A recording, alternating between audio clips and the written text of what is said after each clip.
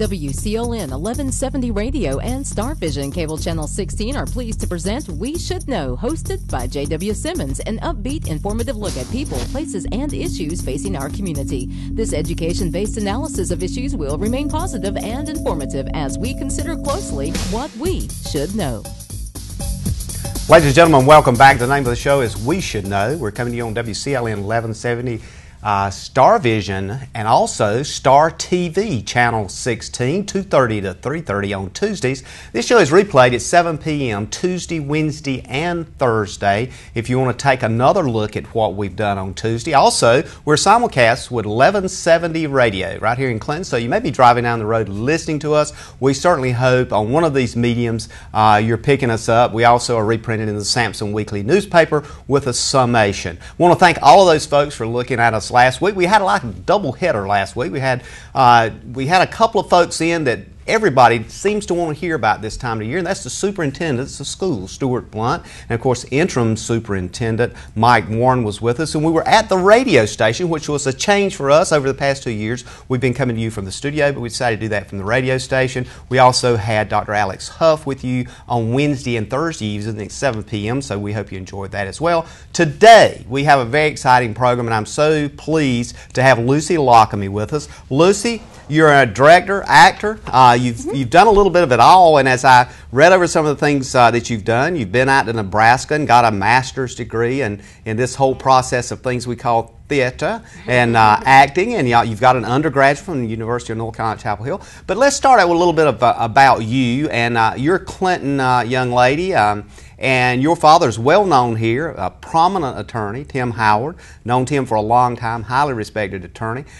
Tell us a little bit about you and how you got in this whole thing called acting and directing and all these things you do. Oh yeah, I mean it started here. It started in Clinton. I can't even really imagine being young and not wanting to be an actor. I can't remember what that was when I didn't feel like that. But I think I did my first play when I was 8 or 8 to 10, and it was called On Broadway, and it was with the Sampson Community Theatre, and that was it. That was it. From then on, I just wanted to continue. So throughout the years, as I got older, during the summers and throughout high school, I would always act in the community theater productions from Oklahoma to there was one called The Best Little Christmas Pageant Ever. That was one of my favorites. Some Shakespeare at Clinton High School, and then, I decided that I actually wanted to do this as a career. So that's when I went to UNC at Chapel Hill and got my degree there, my Bachelor of Arts in theater. Mm-hmm. And then I didn't stop there. I wanted to hone my skills, really, and go to graduate school. So I got my Master of Fine Arts in Acting at the University of Nebraska. Huskerville. They have great football. And cold winters. Oh, yeah, that was cold. It was cold. Yeah. I mean, that was probably we the don't worst. know cold here, do we? If you would have seen me in the wintertime, you could see my face, and then around it was this big, poofy fur-looking thing, and then my coat went all the way down to my ankles. Now, just so folks will know, that's the area of the country that if skin is exposed for too long, you're in serious trouble. Yeah-ish. I mean, I'd say, it's not too bad. It's not sub-zero. Right, it's not sub-zero, unless you go out maybe at 4 in the morning. Yeah, windshield. Dead winter, yeah. Then that's sub-zero. Mm-hmm. Now, question, as you went through that process, and now we're talking about the University of North Carolina. First of all, let's back up a minute. And as you looked at the whole area of theater art, now you come from a family, you're very well educated, attorney kind of family. What did Mom and Dad say when you said, "Look, I want to go into theater"? Well, they were great, really. They really supported that. Yes. Yeah. They wanted me to go to a liberal arts college where I would be exposed to the gamut of education, from astronomy to chemistry to English to history, all. And really, that's what that first 4 years is anyway. Yeah. Oh, yeah. It's exposure more than anything else. Yes. And they were very supportive of me just kind of following my bliss. Yeah. But also realistic, you know, saying, okay, well, you know, you need a minor, and, you know, theater is a tough world. Yeah. Know that. Yeah. and they were equally supportive of graduate school, because that really, graduate school really is solidifying your potential in the theater, because it opens up so many real world jobs, like teaching. I teach now at the college level, and if I didn't have my master's, I wouldn't be qualified to teach. So, you know, going to grad school was definitely more grounded than maybe having just a BA and saying, I'm going to New York. Right. Goodbye, mommy. You know, and then becoming a waitress, essentially, in New York. You got some specific academic skill sets that you have in place. Yes. Why Nebraska? Well, it was a very interesting process. You have to audition for grad school, because I got my master's in acting. And so they had to see how you acted, of course, you know, before you go to graduate school. Right. Okay. Yeah, in order to accept you into their program. And so there was a big cattle call process that people all over the nation went to. You could either go to New York, to Chicago, or to LA to audition for grad schools. And the theater schools all over the country would go to each different city and just see tons and hundreds of people auditioning to get in their program. One of the reasons these programs are so popular is because a lot of them offer reduced tuition, sometimes a free ride if you get into these programs, because they're very, very small. So I auditioned in New York in this big Broadway studio. It was incredibly daunting because, you know, I was still a small town girl. I mean, I was the small town girl in college, and I was still a small town girl going to New York. Right. And so I auditioned in front of probably about 100 different schools, and Nebraska offered me the best deal. They gave me a full ride to graduate school, and to actually get a stipend while I was there. So I thought, well, okay, let's we try call that it. a no-brainer, though. Yeah, let's try it. Let's go for Nebraska, and that's what I did. I just packed up, and my then boyfriend, who's now my husband, went with me, and we said, let's see what's out there. Let's explore. And it was a perfect time to do that. Well, to give him a little bit of, I guess, credit here in Clinton, and also maybe a little bit of promotion. He's an attorney as well. He is, and he has an office here in Clinton. So now, did you meet him in Nebraska? No, strangely. So tell us about that, and then we'll get into some more substantive things. But I want folks to really get to know you a little bit and understand the energy and passion you've got for this whole subject. Well, he is from Spivey's Corner, the Mingo area. But we had never met, and he went to UNC as well. We never met there. He was in the theater program. He focused on playwriting. So we never had similar classes, and I know we had similar friends, but we never met until the last month of our senior year. And I was dating one of his friends, then I dated another one of his friends, and then so I got to him. He was the best. Fate has its way with us, doesn't it? Yeah, and so we dated, and then when it was time for me to audition for grad schools and time for me to choose one, and I chose Nebraska, we were so in love. He said, well, I'm coming with you. Yeah. Let's go forth through this life together. You certainly have to appreciate his passion, concern, and care. For you, that says a lot. He was willing to follow you to a cold climate. Oh yeah. We have. He's wonderful, and so then he decided to go to law school in Nebraska. So he got his degree there, and then we knew we wanted to move closer to home, and we wanted to be near our family, and so he set up shop here, and I had a baby right after we moved back. And he's now 2 in a few months. Well, congratulations. Thank you. Yeah, that's an entire blessing there within itself. I know. Yeah. So this whole transition has moved you to a depth not only of understanding it, but here as you mentioned, your husband's not only an attorney, but he's also a playwright within himself. Here you are an actor, a director, teach undergraduate in college level in acting and theater and all those kinds of things. A quick question, and I want to try to get this in before we have to go to our first break, but a quick question is that we look at acting and theater as one of the huge arenas of the arts as when we look at that. We have a huge calling in this community with dance. We are fortunate to have a small community theater here. Yeah. Do you see that growing? Do you see, over your experience in this community, the theater growing, the community theater, and other aspects of acting and theatrical performance?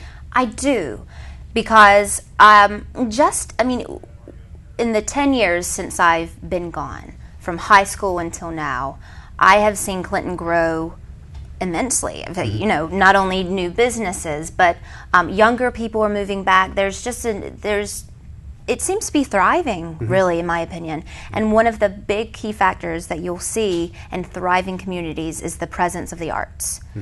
And I think theater only has, you know, to go up from here. The community theater has just done some wonderful, amazing things lately.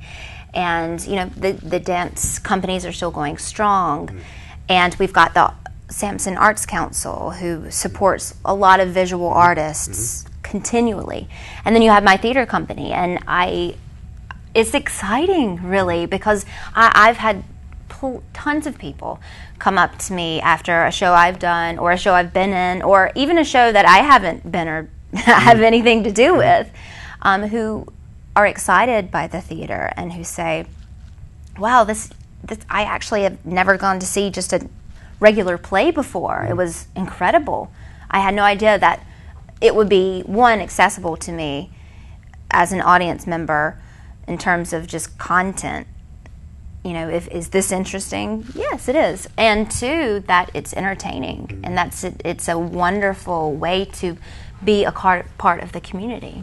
We're going to be back in a moment. We're going to take our first break. We're talking with Lucy Lockamy. We're talking about the theater here in Clinton and some of the things that she's been doing. We'll be back in a moment. Stay with us.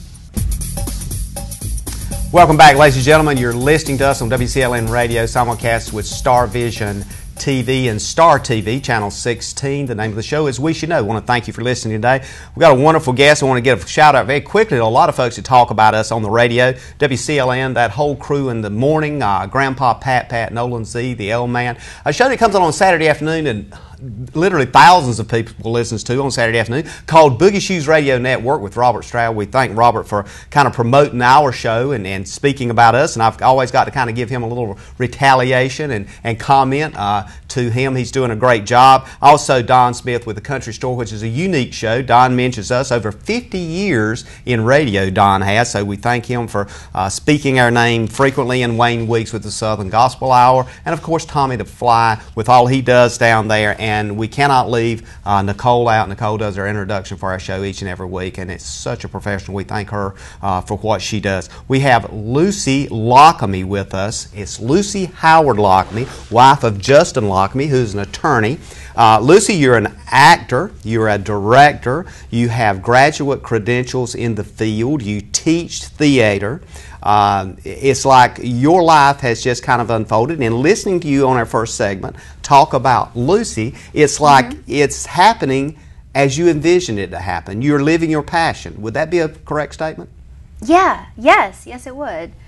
It's interesting because when I graduated from graduate school, all my classmates were going to New York and Chicago and LA, and they said, "Where are you going, Lucy?" I said, "I'm going back home. I'm going to Clinton." And it was a very conscious decision to move back, knowing how it would affect my involvement in theater. Because while there are lots of opportunities in the very large cities, let's say New York City, and it's very possible that if I had gone there, I could have gotten roles and been very, very successful in theater, let's say. But statistically, most people who go as actors to New York City end up waiting tables, and oftentimes that's all they do. waiting tables and audition, hoping for a big break, for 10 years. And then 10 years later, they say, well, I'm done. I can't do this anymore. And they may move back home to their respective hometowns.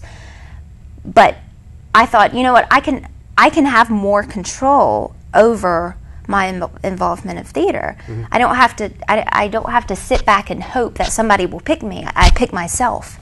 And so that's what happened, is that I wanted to actually immerse myself in theater and not just audition. Mm-hmm. And so in the opportunities that opened themselves up here were much more tangible, because I knew people and I could actually create a theater company and bring on actors and bring on technicians, and I know several directors who I want to work with and employ, and that's just been incredible. It's something that I didn't realize would be within my reach at this point.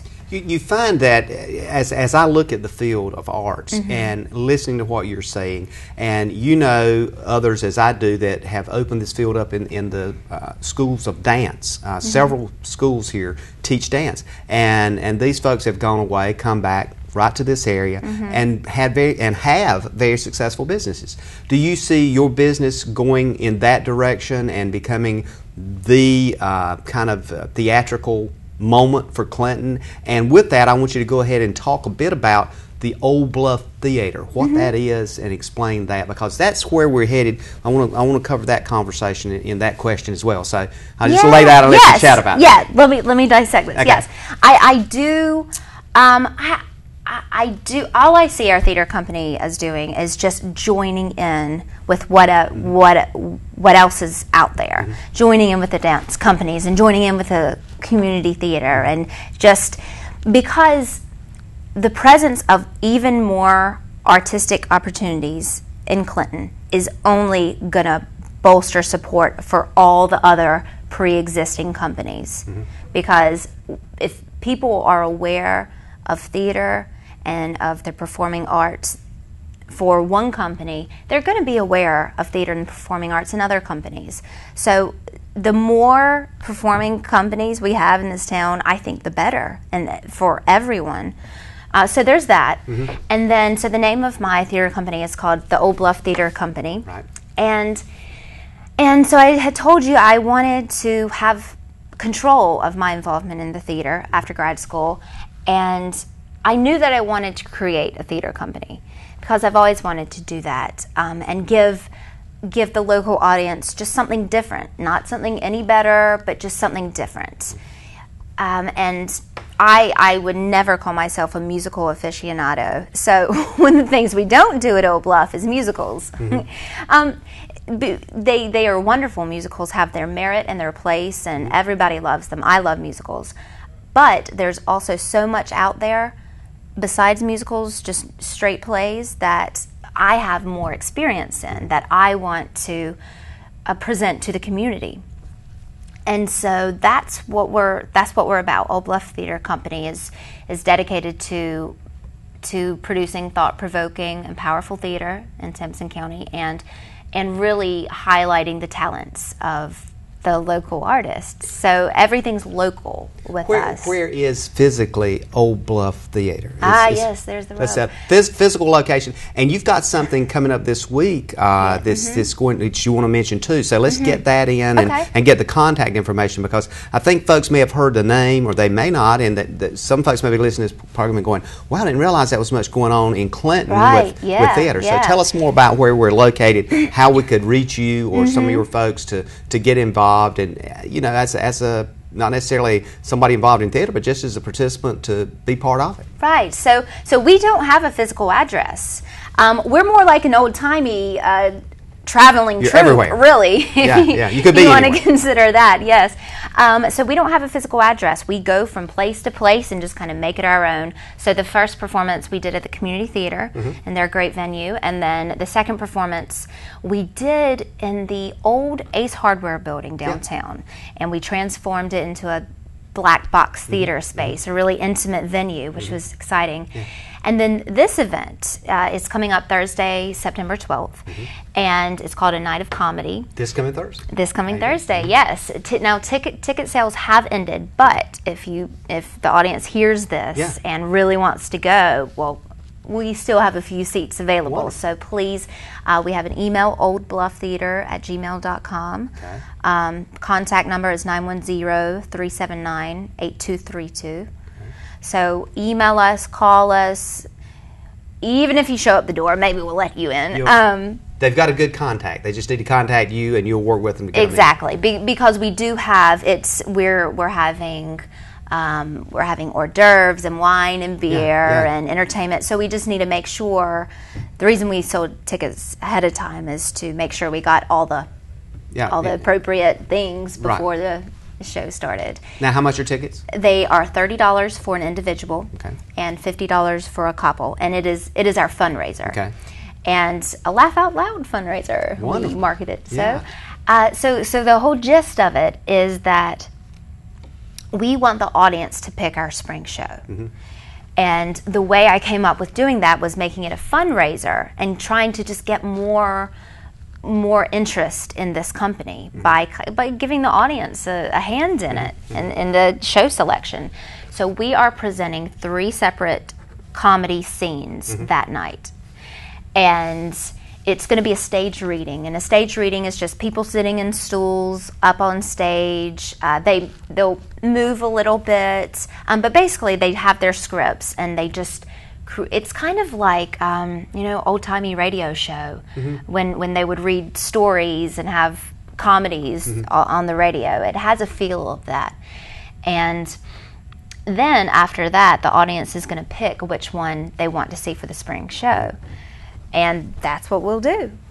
So it's a really exciting fundraiser. I'm really interested to see. I can sense your passion for what you do, and I think one of the things that is interesting here is that this is another alternative for folks that they can experience something in Clinton without driving 60, 70 miles somewhere, and it's local. And folks will possibly know some of the folks on stage doing the acting. Oh yes, they're all local. Yeah.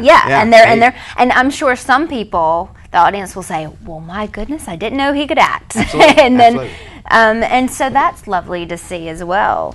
And that's a perfect example of what I've experienced with a lot of folks after they go to one of the community plays or participate. They walk out and they go, I never thought I would see people there. I mean, it was a while back, I was at the community theater here, and in my background obviously has been with emergency services, training and stuff with fire departments, and all of a sudden I look on the stage and there's a firefighter and he's an actor, and I'm thinking, and I never knew. Yeah. I'm thinking, wow, and he did a great job. I mean, he came across just as a character, and it's amazing. So encourage people to do that. Now, give us that number again. We want to make sure we get out. Yes, 910-379-8232. 8232. 379-8232. That's right. And we have the email address, which is oldblufftheater@gmail.com, and that's oldblufftheatre@gmail.com. Okay. And for our TV viewers, we will try to put that at the logo at the bottom of the screen as they're looking at this show. So we want to kind of follow this train of thought, and of course in just a second we're going to come back from a break, but I want to kind of set the stage for hopefully what we're going to talk about when we come back, a little more in depth about theater itself and what that is. So we're going to take a break now, Lucy. So when we come back in a few minutes, I want to kind of give folks some credits and give some information out here now. So we're going to take a break, folks, but before we go to break, let me ask you if you would please continue to send your emails to us at weshouldknowedu@gmail.com. That's weshouldknowedu@gmail.com. I've had a lot of folks ask me about YouTube. Yes, the show is uploaded to YouTube. Normally that's done on Wednesday or Thursday after the airing. So go to YouTube, just type in We Should Know EDU, and you'll be able to see most of all of our shows has been uploaded. We'll be back in a moment with Lucy Lockamy in the theater. Ladies and gentlemen, welcome back. Name of the show is We Should Know. Thank you, Nicole, for your wonderful introduction each and every week. We're coming to you again on WCLN Radio. We're also simulcast with Star Vision TV and also Star TV on Channel 16, 2:30 to 3:30, Tuesday, 7 p.m., Tuesday, Wednesday, Thursday. Summation in the Sampson Weekly newspaper. You pick that up on Thursday, kind of get a brief of what went on in case you miss any of those other mediums. Lucy Lockamy is our guest today. Lucy, the Old Bluff Theatre, actor, director, master's degree, teaches students in acting and theater. Lucy, I want to read something. You tell me who the author is, and I guess everybody else will know who this is out there. All the world is a stage. All the world is a stage, and all the men and women merely players. They have their exits and their entrances. That is William Shakespeare. Absolutely. And the interesting thing with that is that what we're talking about in the sense of theater has so many practical applications. Mm-hmm. On break, we were talking about folks that, even salespeople that sell whatever. Acting can be a part of that. Some of our greatest, most recognized politicians. One everybody will remember, a guy by the name of President Ronald Reagan. Mm-hmm. Guess what his background was? You know, come on. These are the kinds of things that I want to tie real-world experiences into the importance of folks understanding what theater is. Mm-hmm. And when we look at Shakespeare, most folks seem to have adopted their understanding of theater from those times sitting in classrooms, listening to English instructors read stuff, and we're thinking, really, we got to go through this.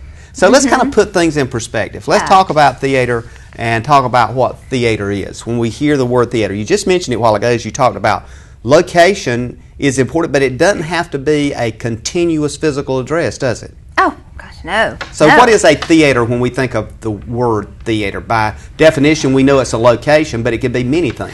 Well, if you break down theater into its simplest definition, really it's someone performing for someone else. Mm-hmm. That's it. Okay. So it has nothing to do with location. It has nothing to do with how many people are in the crowd. Mm-hmm. If somebody's watching someone on stage, that is an act of theater.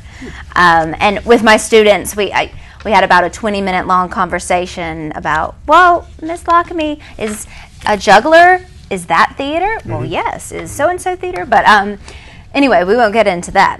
That could be tedious. But, we may lose me, and that would be part of the problem. So, let's not lose anybody because theater is so accessible. Theater is so fun. It's for everyone. That's how it really, really used to be, and that's what I think is very important for people to realize, is because the whole purpose of theater, Shakespeare said that theater's purpose is to hold a mirror up to humanity. Mm-hmm. So that we see the virtues and we see the vices, and when we see people on stage navigating through their lives, it gives us a better understanding of how to navigate through ours. And that's incredible. It's a form of communion. When you see, instead of film, you're not experiencing the same energy between actor and audience if you watch a film, because they've done that months and months ago. They've wrapped already. But when you go see a live theater performance, everything is immediate, and that energy and that feeling of being with other people, watching other people, experiencing this common story together, that's the purpose, and that's what's so incredible about theater. Do you see theater as a sense of kind of a collaborative effort between the audience and the person that's on that stage? I mean, does as an actor, as an actress yourself, do you get a sense of I guess emotion from the audience? I mean, is the audience and you engaged when you're going through your lines? Do you pick up something and kind of recognize that I'm really getting involved in this even more? Absolutely. Yes. And like I said, theater cannot exist without an audience. It cannot exist. And the actor will always pick up on the energy that's given off by the audience. So it's a necessity. Well, and I think acting itself is something that a lot of folks have asked me, you know, if you're doing something, if you're going to do a show on theater, kind of ask these kinds of questions. Does everyone have a sense of actor inside of them? Or is that something that's just some have talent, some don't, some's learned and some's not? How does that work? Well, I think it's a combination, but I think what's more important is that no, I don't see either you have it or you don't. Right. I don't see it like that. I think if you do want to be an actor who actually has a career, you do need training. You do need to know how to use your voice and how to use your body on stage and how to access emotion and those technical things. But one of my explorations here is I've been working with people, local actors, but they're actors now, but that didn't mean that they were actors before. And if you know what to say to an actor and you know how to properly direct them into being able to really get into their character, then they can do it. It doesn't matter if they have a degree in it or not. And that's what's so lovely to watch. You know, we hear words like improvisation and improv and various kinds of things that relate to acting. How do you tie it to someone that may be listening to this show and we're talking about theater and all of a sudden their mind is already somewhere in a world thinking, well, this is way too, risque or upscale or, it's just not something I want to listen to. How do you tie that to them to say it's important for you to understand this about acting and theater and what it could mean to you and actually enriching their lives? Oh, yeah. And the first thing I'll say is they just need to come to theater. I say that to anyone. If you haven't been to see a piece of theater, just say, you know what, I'll try it once and then see what happens. Most of the time they'll realize, hey, this is for me. But it's much more accessible than people think. As I was saying to you earlier, we don't realize historically with the advent of film and how easy it is to, people used to go out and see theater. It didn't matter who they were, what class they were in, what racial groups they were in. If there was a touring troupe that came through town, well, they're not going to watch TV that night, one, because it doesn't exist yet. They're going to go see the theater. They're going to go see... So this is really a new concept that is lofty and that it's only for the academics. And this is a really new concept, which is crazy and bizarre to me. But what was I saying? Well, one of the things I think is we need to look at too is that historically we can look back even back in the 60s. There was, and I was mentioning this to you on break, there was a troupe of folks that went around that were actors and actresses, and they went into the public schools. And as I recall, and some of our listeners, please email us or let us know. I know I'll hear from you. Let us know. It was something like the Saltine Players or the Saldine Players or what have you. But they would come to the schools, and people in my age bracket would probably remember that, but they brought a very unique experience because you would see something that was just totally different than anything you'd ever seen. And you got to understand, really way back there in that period, not necessarily everybody didn't have a TV or some kind of device. So that got you back to the fundamentals of communication. And I think that's kind of important. Yeah. So as we transition that, thinking about acting, there's so many parts to theater. The play itself. Right. When you think about theater, then you think about a play. What's different when we say, okay, here's a play versus the theater? Theater's more everything from location to the general dynamic of it, but what is a play? A play really is just a script on paper. It's words. That may be something that your husband had written. Right, yeah. So until you have the actors, until you have the performer performing what's on the paper, it's not theater. It's just words on a page. If there's someone, I say a high school kid or somebody out there that maybe is even retired and they're listening to this and they think, well, I'm not don't really think I want to act, but I do have some ideas on paper. I'd like to see something kind of acted out that, as you mentioned a while ago, this happening now in society. Can they scribble down some things on a paper or maybe call you and say, look, here's what I've been thinking would be a great play? I mean, do you have to be a playwright to start the idea of a play? Oh, no. No, in fact, I can think of 3 different playwrights I know who have won huge awards first time writing a play. Absolutely. if you have a story and you effectively communicate it and it has heart, it's going to be wonderful. And because that's what it's all about, just telling a story. How many different plays have you presented with the Old Bluff Theatre that you represent? Is the one that's coming up this week, is this one of how many, and what do you project on your quarterly or annual basis that you're going to do? Well, this will be our third performance. Our first one we did last fall. Yeah, a year ago. And then we did a spring show called Doubt. It was an incredible play. It's kind of a psychological thriller. And so this will be our third performance. Right now I'm thinking 2 shows a year, only because I have a young child at home and a job, and you know, there are lots of things in my life that I don't think I could handle more, because and people in the theater will know this and chuckle, but it takes up so much of your life.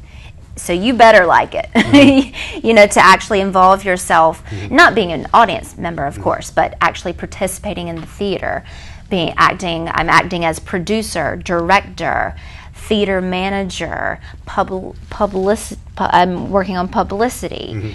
I have so many different roles that, yeah, if I were in a bigger place, I could probably employ different people to do them.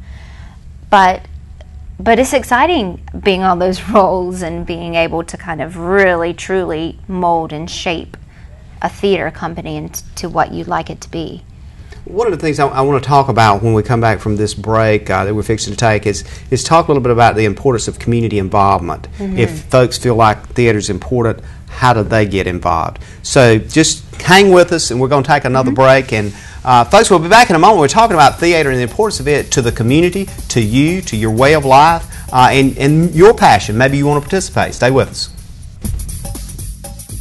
Ladies and gentlemen, welcome back. The name of the show is We Should Know. We're coming up on our last segment. We hope you've been listening to us today. Hope you've been enjoying this as much as we have here at the studio as we've talked about the theater, acting, and the whole process of that. We're very fortunate here in Clinton, North Carolina to have folks like Lucy Lockamy. Lucy, thank you for being with us today. I started to say you're a noted actress and producer and director, but you've been to Nebraska to get a master's degree in theater, which is something that takes quite a bit of dedication. You've told us about going to New York and actually performing to get into that master's program. Again, for most people, just thinking about going to New York is a task within itself, much less performing before several hundred people. So as we look at that and talk about theater and what you're doing with the Old Bluff Theatre, I want to mention that several times. Give us that number again for the Old Bluff Theatre. Yes, 910-379-8232. Okay. And of course, you know, we've talked about your background, and you grew up here. Tim Howard's your father. You're married now, got a beautiful baby that you look after, and this acting thing for you and this theater is a passion point for you. We've talked a little bit about the history. We actually quoted William Shakespeare. Is that not interesting? Ooh, so we've kind of done our part. And this last segment, I want to talk about theater today, and I want to talk about it from the sense of what it is, who it is, and where it's going.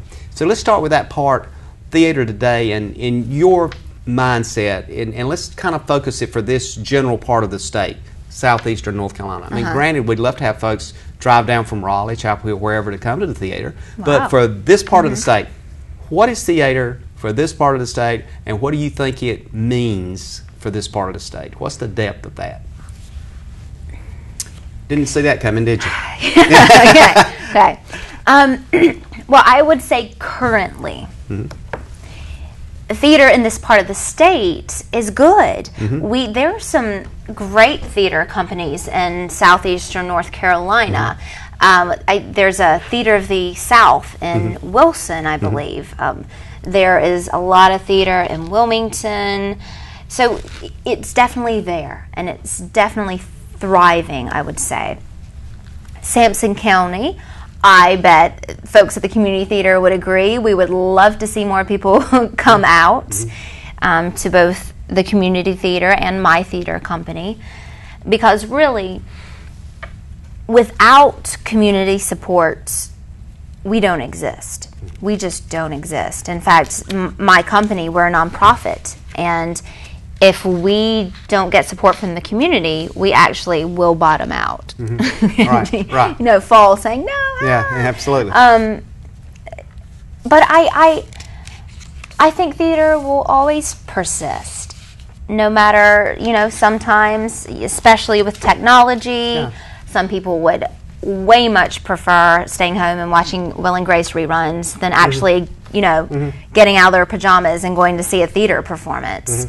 And mainly probably because they don't know about it. And, sometimes when people don't know about things, they tend to shy away from them. When maybe if they just actually went just to see, it wouldn't seem as inaccessible and unapproachable. Well, we've had like mystery theaters here in Clinton area. We've had various kinds of theater going on, and what we're talking about here is that kind of in-depth thing. And a question, it's a quote I read when I was doing some research on this. Does theater actually develop the culture, or does theater reflect the culture? Or does it work both ways? Oh, both ways, definitely. I love that question. Yeah, it is, yeah. Theater will always reflect the society that is currently going with the playwright. Always. And, oftentimes, think about, let's say the 60s. Think about the musical Hair. Absolutely. Think about the riots it provoked, with the nudity and the anti-war sentiments and its comments on segregation. And that was huge. And so, theater can cause revolutions. And I think, dare I say, theater should cause revolutions. It should always, make the person think, make the audience think, make the audience continue to be human and continually question what it is to have a human experience and how to make the common human experience better. And theater can do that. The depth of emotion in theater, as you just were describing, is very important. So as a director, and you've done the acting part, but as a director, how do you zero that in when you're looking at doing a play? For example, the one that's coming up this week. Is there certain people that that fit, just would be a perfect fit? And how persuasive do you have to be in saying to these, quote, volunteers? Because obviously, they don't have someone that they're working out a contract with, but how persuasive, how hard is it to get these folks to step forward? Well, they say directing is 90% casting. And if you cast the right person in the role who can meet the demands of the character, you've got it. But in terms of auditioning, it's incredibly hard. There's a very small acting community in Clinton, and it's a very dedicated, wonderful group. But I'm sure we would all love to see it expand. And it doesn't take much, like I was saying earlier. If you've ever been interested in acting, or if you think, I don't know, maybe I could do it, then come audition and come contact people, contact me. The more people we can get to be involved in any way, the better. The better experience it's going to be for everyone in this county. So the who part of my question, as to it relates to where theater is going today, that who question could be you. It could be the person that's listening to us today.